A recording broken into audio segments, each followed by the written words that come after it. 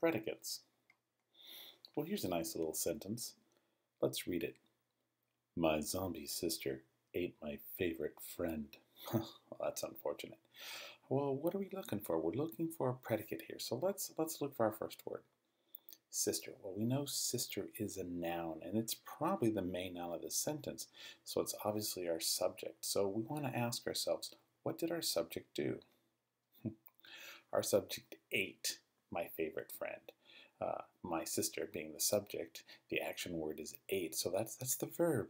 So what is the predicate? It's going to be ate because the main verb of a sentence is the predicate. Roll tip. The verb of a sentence is called the predicate. Here's another sentence. Let's read it, shall we? The zombies devoured my left and right hand. Well, that's unfortunate.